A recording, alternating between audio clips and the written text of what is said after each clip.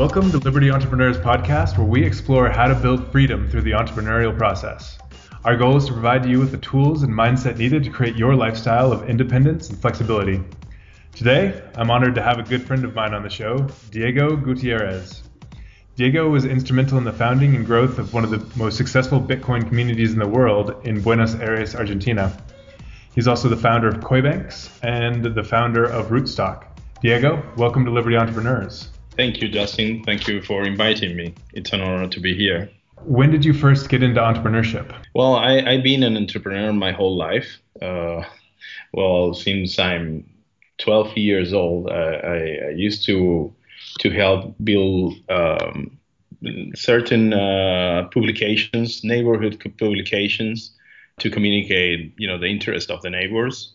So I was a social entrepreneur since I was 12 till I was maybe 21, 22. And then when I was 17, I started being a tech entrepreneur. But I don't recall a time where I was not starting up. Sometimes I was starting up things within corporations, but I was always starting up new projects. That's kind of the answer. and bring us up to now. What have you been working on since you started that publication? Well, I when I was 19, so a little bit earlier, I created the first website for the main newspaper in Argentina. That was back in 1985.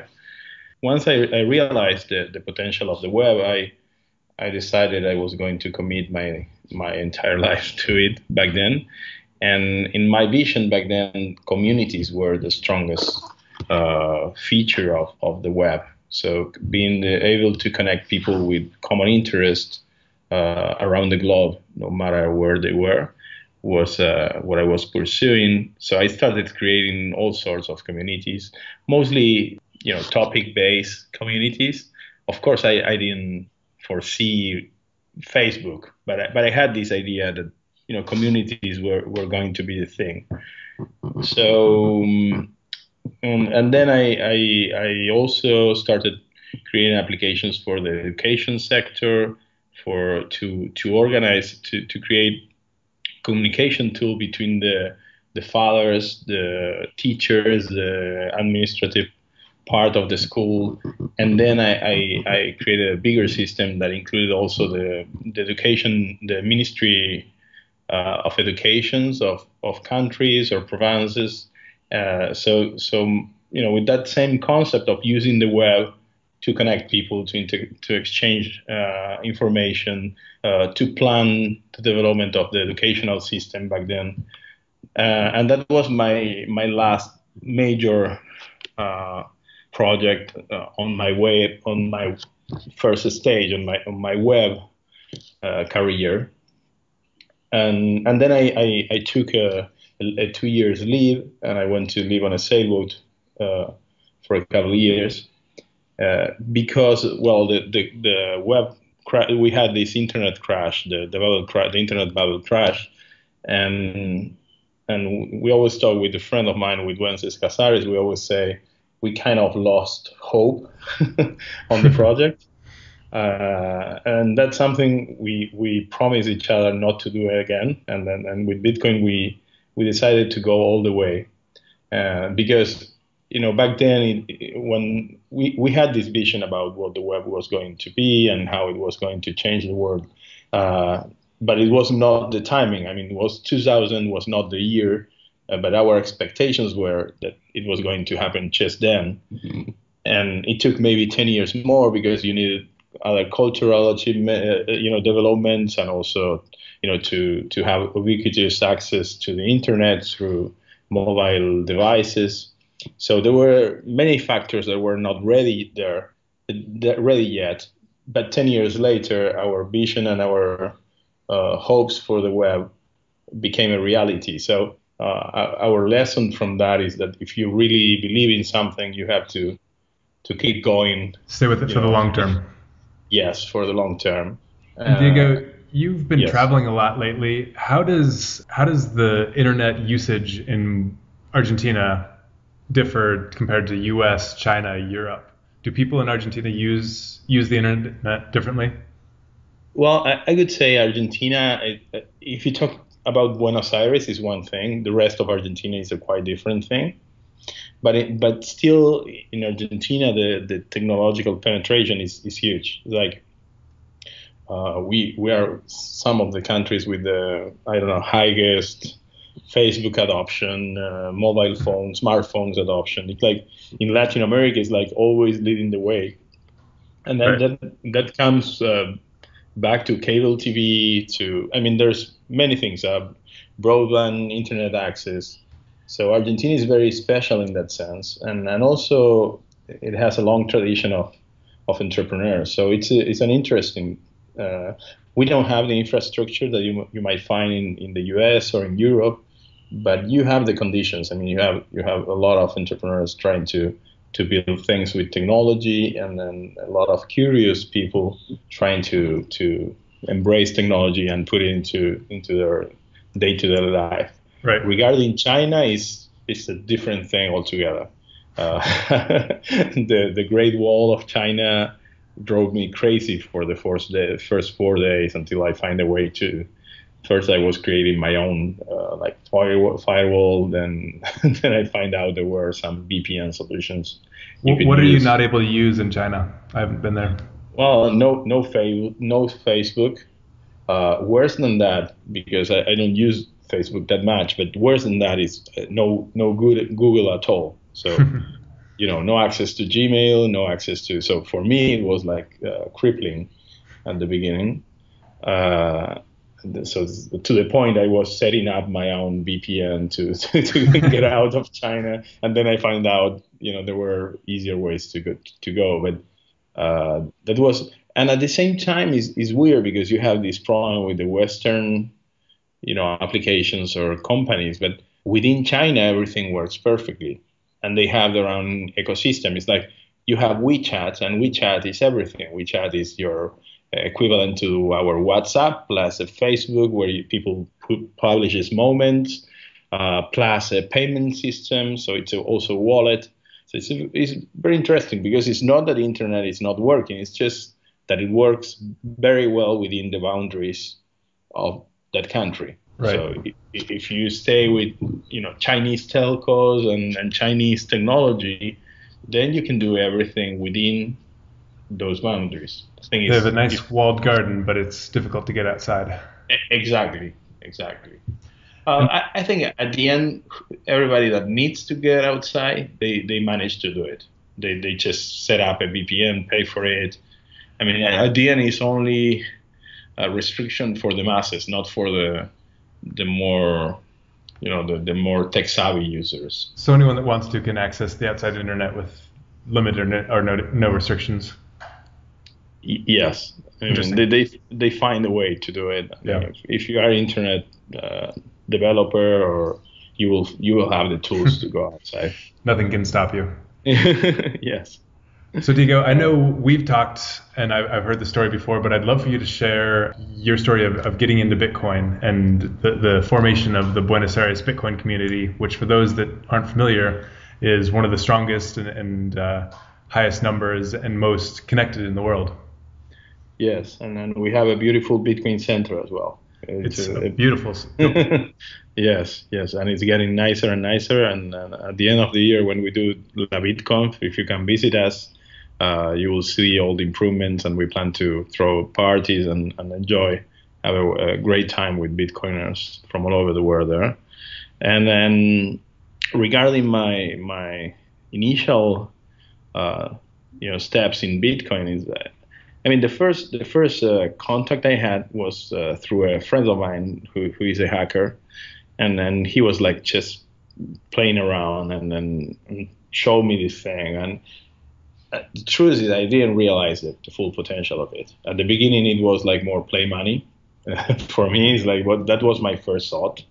It was being used in Asia. Some people was like getting paid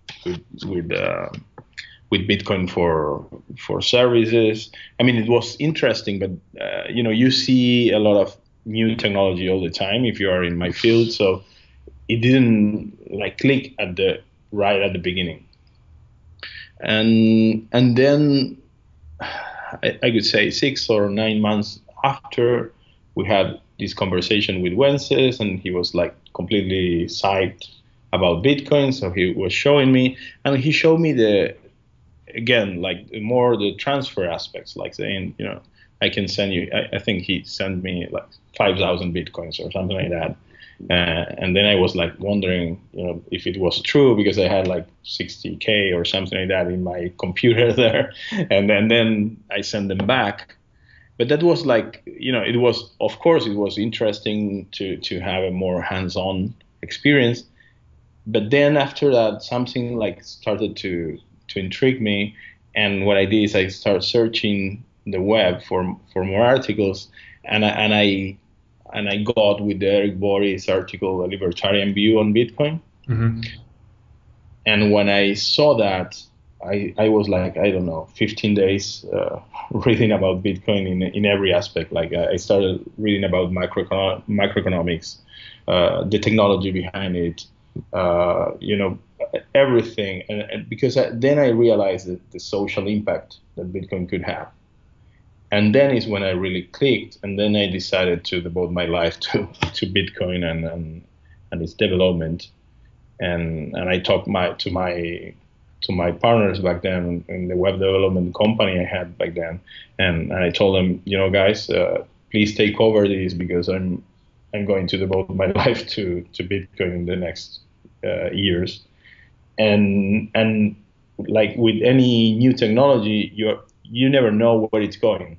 So I decided to do everything there is related to Bitcoin. So I started offering, going to local Bitcoins and gathering in cafes with people to buy Bitcoins, to know who was using it. And then also, meeting with people to sell Bitcoin. So I started like to build a reputation and to learn about the people using it. I bought a GPU machine and started mining, like everything. And as I'm a very social person, and I like, I had this background of building like grassroots movements from my teenage time. And then the next step for me was like to start to build a meetup. And somebody already had made the first gathering, and then I decided to set up the meetup. And on this first meetup, I met Rodolfo and Franco, and the three of us share this passion and this need to create an environment where Bitcoin, the technology, could thrive and show its full potential. The rest is history. We started like with a 25 people meeting, then it suddenly became 100 people meeting in a very small space where we couldn't fit. We used to meet at the McDonald's back then. That was our office, and plan how to conquer the world. I always say, like, in April 2013, I told Rodolfo, I want to create a Bitcoin network, a network of Bitcoin communities in Latin America. And the funny thing is, he didn't call the shrinks. So instead of that, he said, okay, why don't we create the first Latin American Bitcoin conference? And at the end of the year, we did it, and it was an amazing experience. Like top, thing leaders from all the region came. And that's also when I started Koibanx, with the idea of creating the bank of the future, what I call the democratization, of access to investing and to financial tools that now are only available to certain, level of wealthiness. And that's something that a lot of people from North America don't realize, is that in Central and South America, there's not a lot of investment options out there for anyone except the super rich. There's no, it's hard to get into the US stock market or the local stock market, and there's, Exactly. the bank or your mattress. Exactly. So, people usually opt for the mattress because especially in Argentina. Yes. In Argentina, we had this 2001 crisis where all the banks collapse and default. So at the end, people is usually saving in foreign currencies, in dollars, and use their mattresses, and you have there's such a big distortion that sometimes people buy cars as a way to protect their wealth. That you know that it's not a wealth protection, but sometimes the cars don't depreciate at the same rate that the currency does, because we were having something like 30% inflation per year. Wow. So yes. And that's one thing. It's like the middle class, the lower middle class don't have many options to invest to protect their wealth. But if you go to the lower stratus, to the poor people, then it's not like even basic savings, because the mattress is not safe enough, because you are in a slum. So when you leave the things under the mattress and you go to work, you are praying that nobody gets in your house and robs the few things you have saved over your life. So that's why that led to the other project that I started with the NGO called Sistema-D. That started at the end of 2014. The idea started there because we wanted to do an auction to gather funds to donate to an NGO that was working with social entrepreneurs in a slum called Villa 31. And the technology was not there yet, because you didn't have smart contracts, and exposing people to Bitcoin volatility, to poor people to Bitcoin volatility, is not an option. So you need a way to create stable assets. And then that's when I had this idea of creating like a monetary system based on stable assets, but with no trust on third parties, with full collateralized assets. So you could issue, 1,000 pesos and put 10,000 pesos in Bitcoin as a collateral. So you had 10 times the amount you are issuing. So the person holding the issued crypto pesos knows those crypto pesos will always be backed by something that is transparent and is there, because it's Bitcoin is held by a smart contract. But then I realized that there was no meaning to do that with the trust on a third party, because distributed smart contracting was not there yet. So you have centralized smart contracting, but then you were falling into trust for somebody else. And what I wanted to do is to do a financial inclusion system that didn't rely on anybody. And so you needed to build the technology that didn't exist already, and so then formed Rootstock, right? Yes, that's correct. I mean, I was with this idea, and at the same time I was in Palo Alto, and I happened to meet with Nick Szabo. And when I say I happened to meet with Nick Szabo, is I was in a bar, and a friend of mine told me, let me introduce you to somebody that is nearby. And suddenly Nick Szabo appeared. We were with two friends, and we were sharing like a glass of white wine, and I was discussing these ideas that, and I was wondering why Ethereum, instead of leveraging on what Bitcoin has built over the years, on the ecosystem, on the network effect, decided to build everything from scratch, to build their own token, their own security model, security network.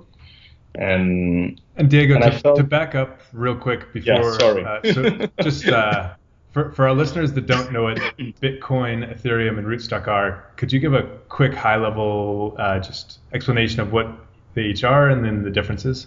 Yes, I think Bitcoin, in my point of view, because Bitcoin means so many things to so many people, but in my point of view, Bitcoin is the best and the most neutral settlement network there is. So if you want to settle the transfer of value between two parties without any intermediary, and when I talk value, I talk in the wide sense, not only money or currency. It can be the title of your property, it can be a boat, anything that that has value for a human being, and you want to settle it for good and without trusting anybody, Bitcoin is the network for that.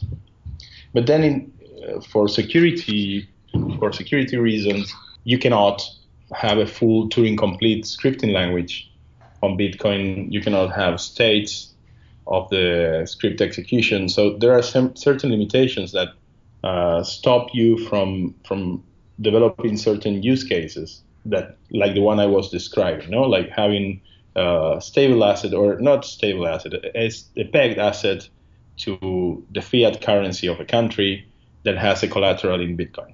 And a smart contract gives you that functionality. So somebody say, okay, we need this other functionality in order to unleash the potential of cryptocurrencies, and I agree on that. And then this team of people led by Diego Gutierrez decided to create Ethereum. And as I said, they took certain strategic decisions. One of them was, like, instead of using Bitcoin as the fuel, as the currency to pay for smart contract execution, they decided to create a new currency. So you have to create the new liquidity, you have to create, adoption or for the wallets and everything, all the things that Bitcoin already built. So that was one decision they made. They say, okay, I will create it from scratch, because they use this token as a way of funding their project, which is okay. And then the other thing they decided is that they wouldn't use the Bitcoin network to secure their platform. So they created a new network based on GPUs and CPU, much like the Bitcoin network was in the beginning. So they started building the security model from scratch. So that was the second decision.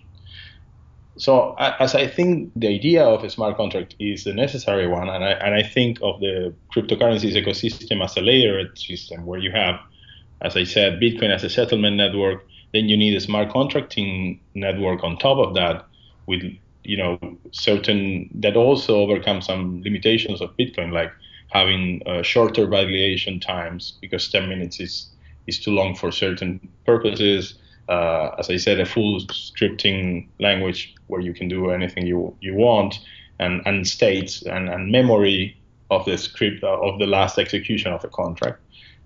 So the idea is perfect, but as I see those two things detached, I see Ethereum detached from Bitcoin, I realize what we could do if we really wanted for this to work in the short term and with a more pragmatical perspective, not maybe looking for the best solution, but for the good enough for the short term. I decided to join forces with Sergio Lerner and build Rootstock, that basically brings the smart contracts to the Bitcoin ecosystem. So it uses Bitcoin security, Bitcoin token, and it has its own blockchain to execute smart contracts. So that's basically the three the three elements. Yeah, thank you for the overview. Now, your main focus is Rootstock, right? Yes, I'm the acting CEO of Rootstock. So my focus is there. I'm kind of a bridge between different groups of people that are pushing different projects. Like I said, Sistema-D, it has a lot of people working on it, like almost 20 people, and it's interconnected with people in Chile, Brazil, and Argentina. So some experiences are being developed in the slums in all those places, and those projects rely on Rootstock for their full development. So now we are running pilots, but the idea is that all those projects will run on top of Rootstock. And the same goes for Koibanx. Koibanx is developing its platforms with the objective of running those platforms on top of Rootstock. So yes, I'm pushing Rootstock, but at the same time I have my partners for the NGOs and for Koibanx that are pushing the other things at the same time. Let's focus on you a little bit and talk more deeply about entrepreneurship.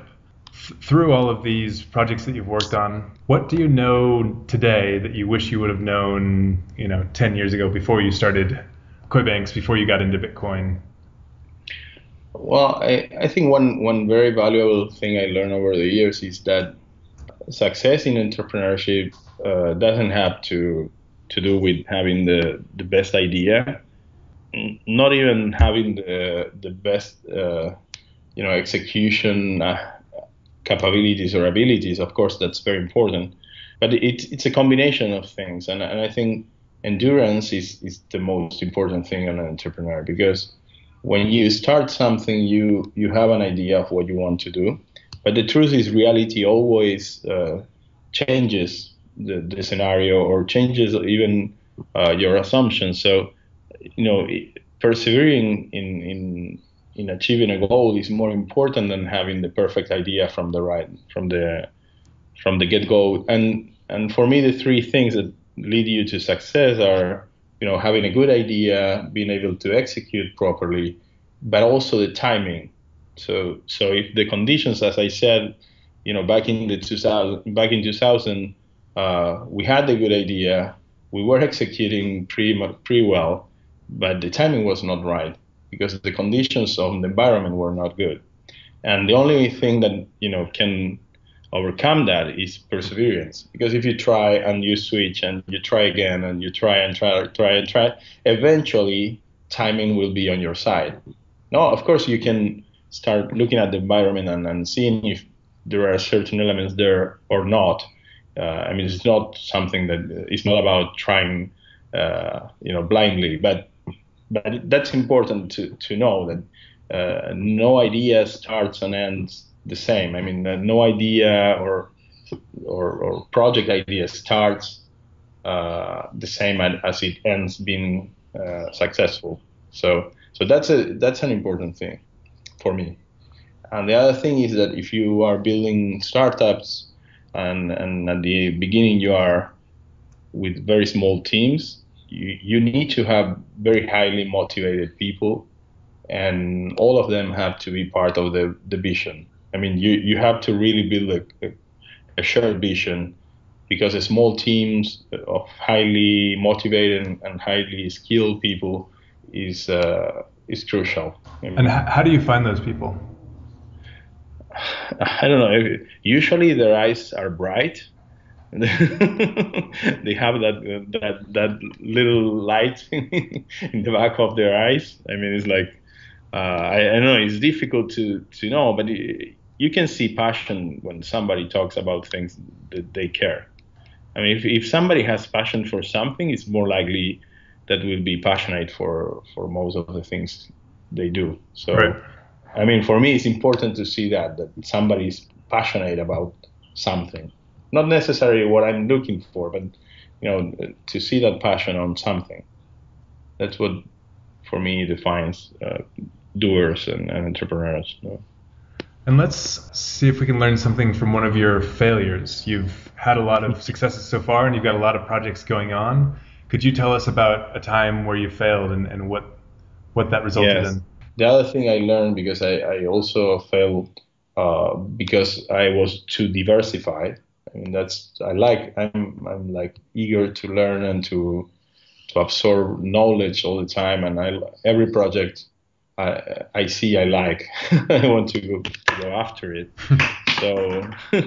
So at times I was so diversified that I couldn't do anything well. So that's the other thing. It's like, even if you are tempted to do too many things, at the end, if you want to do one thing well, you have to focus and push, put all the energy into that project until it fails or succeeds. But it doesn't make sense it doesn't pay to be too diversified. Now I'm connected to many projects, but each project has people who is pushing it. It's not that aside Rootstock, which I'm of course leading, but on the other projects and even in Rootstock I have like my 5 co-founders, which are all like pushing with me. So it's it's important to focus on one thing and do that thing properly. Even you see a lot of good opportunities out there. And I would say another thing is this I was mentioning. find good partners, because being alone, that's another mistake I made. For a long time I was leading one company without a partner, and that's tough, because you have to take decisions and you don't know if your decisions are good or wrong. So it's always good to have another point of view of something you respect to give you a different perspective. Right. And it's always, you take smarter decisions in that way. So that's another thing. Cool. Well, thank you for sharing. No, you're welcome. I'm happy to share. If you could create a tweet that would go viral and get a good percentage of the world's population to read that tweet, what would it say? Well, my message would be, your life starts when you know yourself, when you know what's your purpose in life and in the work. So you have to always be, even if you don't know it and you don't find it, you have to always be looking for that.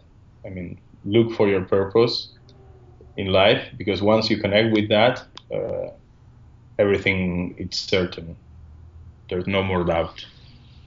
Nice. And to wrap up, do you have any asks for our audience?